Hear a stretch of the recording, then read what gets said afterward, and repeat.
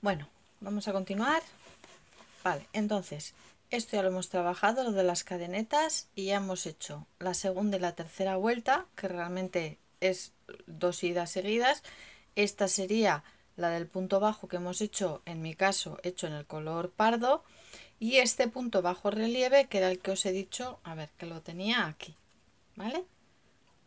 Esto sería un poco lo que he trabajado antes, ¿de acuerdo? Vale, ahora vamos a pasar a la vuelta cuarta y quinta, que realmente, bueno, cuarta y quinta, que la cuarta sería otra vez en el color básico, en el que he cogido yo el sólido, y la vuelta quinta que sería en la del color, es decir, son 2 idas, ¿vale? Para que veáis un poquito lo que os estoy diciendo, el efecto que queremos lograr es este, ¿de acuerdo?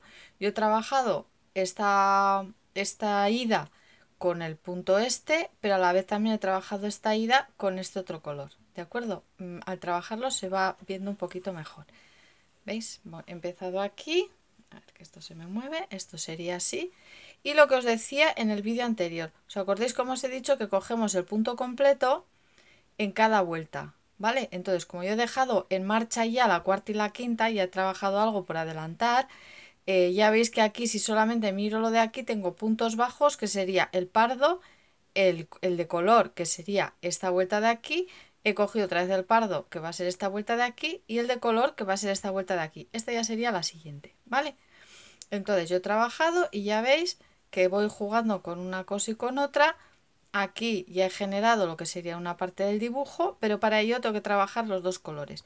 Lo ideal es trabajar primero una vuelta, o sea, una pasada, que sería en este color, en este caso este color, y en la siguiente pasada trabajar este, ¿vale? Pero como yo lo que quería era que vierais un poco el efecto, porque claro, decirlo pero sin verlo es un poco difícil, pues he trabajado los dos a la par. Venga, entonces, olvidándome ahora del color, vale. Lo que trabajaré será solamente el liso, ¿de acuerdo?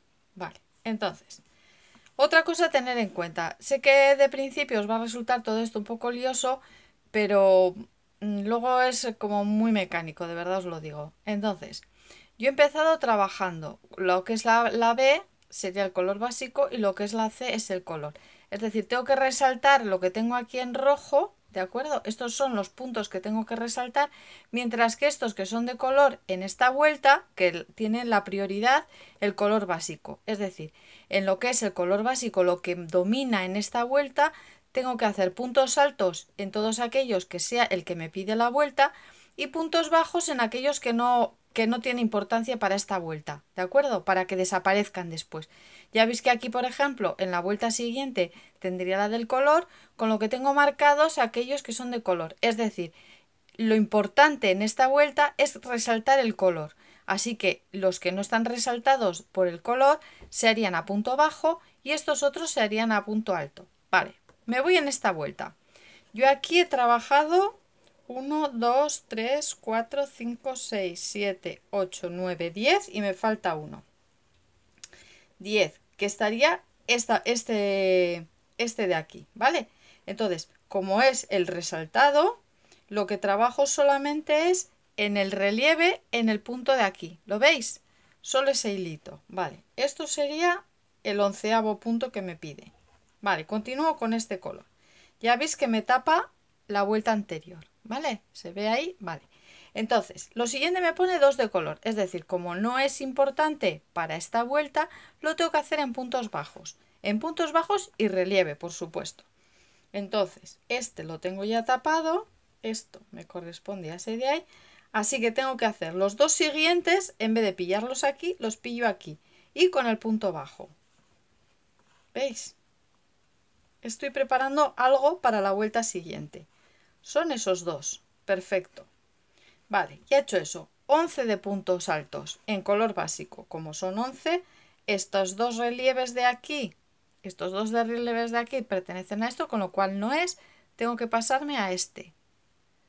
Lo pillo y lógicamente me tengo que saltar aquellos puntos que he hecho en punto bajo. Y me pedían 11. 1, 2. Solo el hilo, ¿eh? 3, está tirando para abajo el peso, 3, cojo solo el relieve, 4, el siguiente relieve, 5, ¿vale? Y para que no se alargue el vídeo, así hasta 11. Ya está, ya he hecho el 11avo, me está tapando el punto anterior, ¿lo veis? Está ahí abajo, pero está tapando. Y me pide otra vez 2 de color. Como son 2 de color, no quiere decir que aquí punto bajo. 1 y 2 de color. ¿Vale? Y ahora para terminar la vuelta tendría que hacer 30 de los del básico. Como son puntos altos, saltaría este relieve y este relieve, por lo que me iría al tercero, que corresponde a esto de aquí. Y a partir de aquí empezaría a hacer los puntos altos.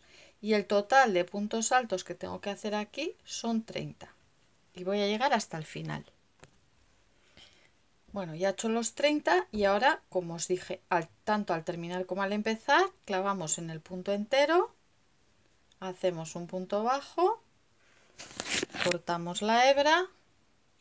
Las hebras estas no las rematéis por de pronto, ¿vale? Ya os contaré al final cómo tenemos que hacerlo. Es importante que estén las hebras fuera. Si lo rematamos por dentro al trabajar tanto al principio como al final, luego no nos va a quedar limpia la labor, ¿vale? Hay un truquillo que vamos a hacer después.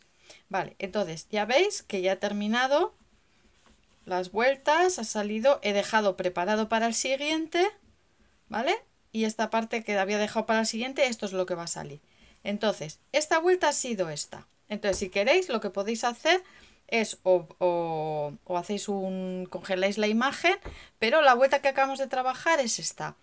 El 30 de puntos altos, los 2 de punto bajo, los 11 de punto alto, 2 puntos bajos, 11 puntos altos, 2 bajos, 19 altos, 2 bajos, 11 altos, 2 bajos, 11 altos, 2 bajos y 30 altos. Y el orillo, las cruces estas de aquí son el orillo, ¿de acuerdo? Así que ya hemos trabajado la vuelta 40, la vuelta 4. Y ahora nos vamos a ir a la vuelta número 5. La vuelta número 5 es la que realmente es volver a pasar esta misma pero remarcando el otro color. ¿Veis? Así aquí ya veis que lo tenemos hecho así. Ya he remarcado, lógicamente aquí teníamos este número de aquí que no está remarcado, con lo cual son puntos bajos, ¿veis? Lo marco aquí los puntos bajos, estos serían los 30 puntos bajos, aquí tendría estos 2 puntos altos que los he pillado en la parte de aquí. Entonces, para que lo veáis más claro, vamos a poner este en marcha, ¿vale? Entonces, aquí si os dais cuenta casi no tengo que seguir esto, porque aquí ya tengo marcado como la trampilla de ver qué es lo que me toca, ¿vale? Entonces, en estos de aquí trabajamos el punto bajo, lógicamente lo tenemos que trabajar en relieve, eso es importantísimo. Punto completo solo se coge al principio y al final de la vuelta, ¿vale? Entonces llegamos aquí, que sería ese, y ahora tenemos, veis, este es el de que corresponde aquí, y ahora tenemos este, con lo que cogemos el que corresponde, un punto alto, y aquí tenemos otro que corresponde y otro punto alto, con lo cual se nos ha tapado lo anterior. Este punto de aquí sería este, así que como no nos interesa ya y queremos ocultarlo, cogemos solo la parte de atrás. Y cuando acabemos la vuelta haremos lo mismo, pegaremos un remate con un punto bajo y cortaremos lo que es la hebra y tiene que quedar colgada, ¿vale? Puntos bajos, o sea, la que dejamos marcada es, o sea, lo que marcamos con lo que marcamos, perdón, esta vuelta sería con este color. ¿Veis? Aquí tenemos estos dos pertenecen a estos dos, con lo cual hacemos punto alto en el relieve que hemos dejado preparado. Por eso es tan importante hacer el relieve tejiendo solamente la parte exterior. Esta parte que se nos ve no se trabaja, ya está. Los dos, este de aquí, 1 y 2, este pertenece, pues venga, esta parte de aquí, puntos bajos, y por lo que veo son puntos bajos hasta el final. Vale, ya he llegado al último, así que ya cojo el punto completo y trabajo aquí el punto bajo. El punto bajo en el último punto, corto la hebra y cierro. Corto la hebra, paso el hilo, quitando este otro que no me moleste. Ahí, no me deja. Ahí. Y cierro. ¿De acuerdo? Ya lo estamos dejando de esta manera, estamos dejando preparado para la siguiente vuelta. Las vueltas pares van a ser con el color básico y las vueltas impares van a ser siempre con la gama de color. Y ya os voy a dejar ahora ya preparado. Vamos a poner en marcha la vuelta número 6, ¿de acuerdo? Que como bien sabéis vamos a continuarla con este color.